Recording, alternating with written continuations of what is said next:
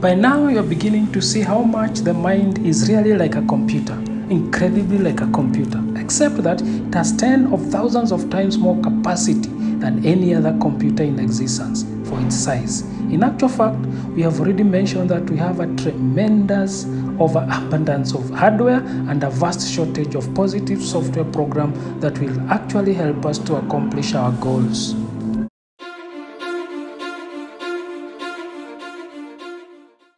Like a conventional computer, you have to program into the computer in order to get output. Input equals output. Garbage in equals garbage out.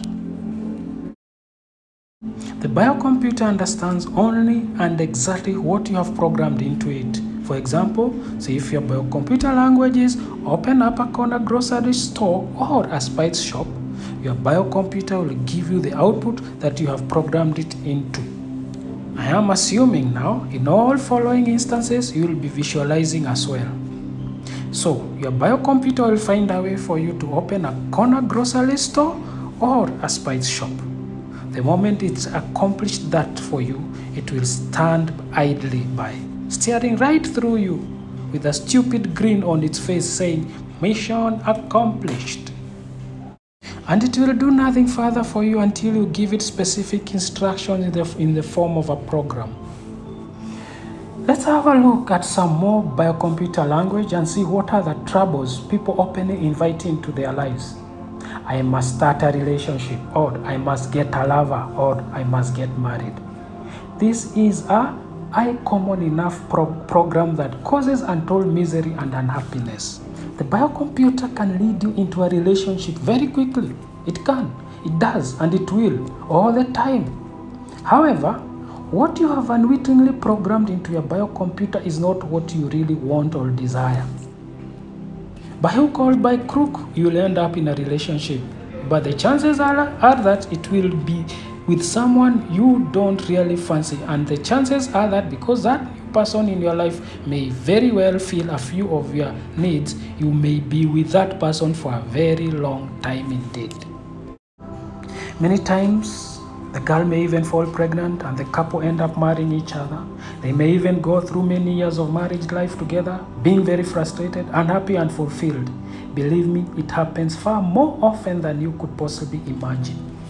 To add insult into injury, the BioComputer pats itself on the back, puts its feet up and takes it easy, thinking what a marvelous job it's done for you.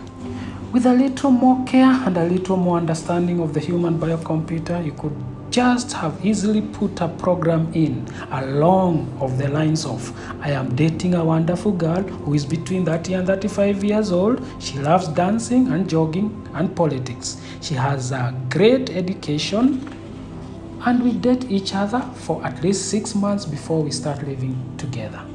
We complement one another and she satisfies me in a very imaginable way.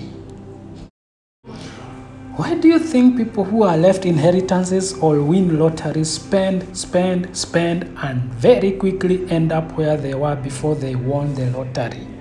They do it because they are running on old computer programs. This is something you must look out for. It's an easy trap to slip into. When you set yourself a goal and you haven't visualized far enough into the future, what happens is that you start to run on old programs and take the least line of resistance. Before I jump into what I consider one of the most important discoveries of the 20th century, I would like to reiterate 1 or 2 points.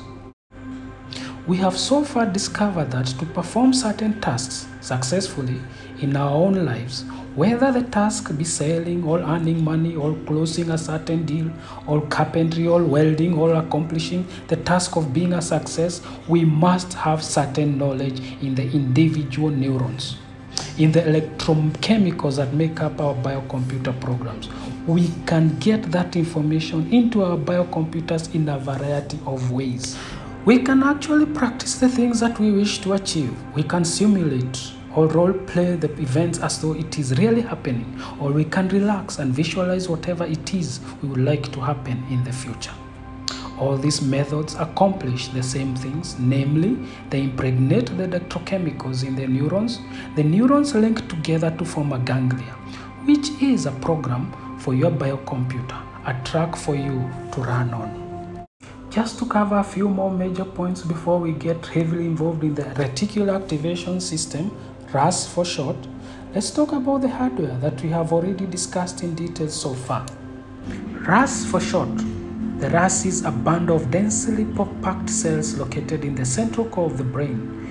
It's about the size of your little finger and it contains approximately 140 billion cells. That's an incredible 70% of the total 200 billion cells that make up your complete biocomputer. It runs from the top of the spinal cord to the middle of the brain. The RAS is a very important component of the human biocomputer. Very important. One of the functions of RAS is that it acts as a filter of the mind. Let me give you an example. If you live out by an airport, I doubt you ever notice the sounds of the jets flying in and out. Your RAS has filtered out the noise. It's not important for you to hear. Friends come over in the evening to drinks and the first thing they say is, "How can you put up with such noise? It would drive me nuts." They don't believe when you tell them you never hear a thing. But it's true. Your RAS is doing a good job.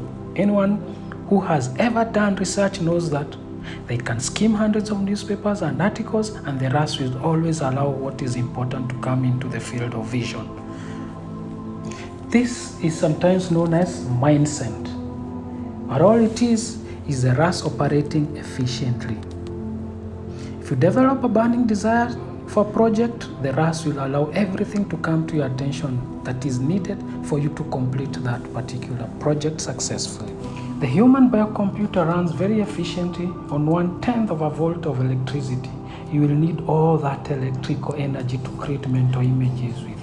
Make sure you visualize when your energy level is high. Repetition, repetition, repetition, repetition is the key. Key to reprogramming the left computer. Word each program carefully to ensure that you do not activate the self-destruct mode. The more emotions you can put in your voice, the quicker you will program your biocomputer.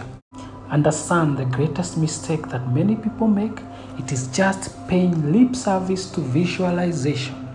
We have discussed the two hemispheres, the left and the right computers.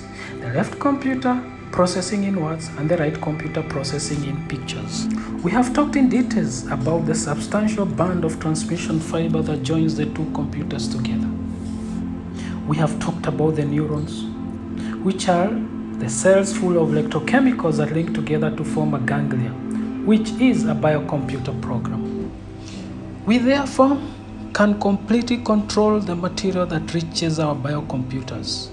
All we have to do is exercise that control.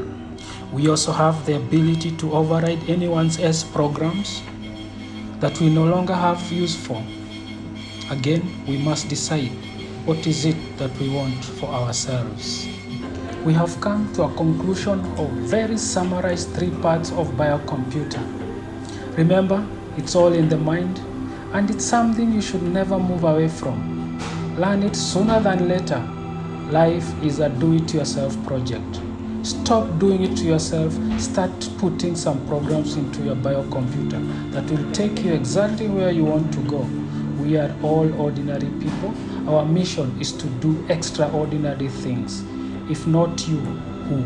If not now, when?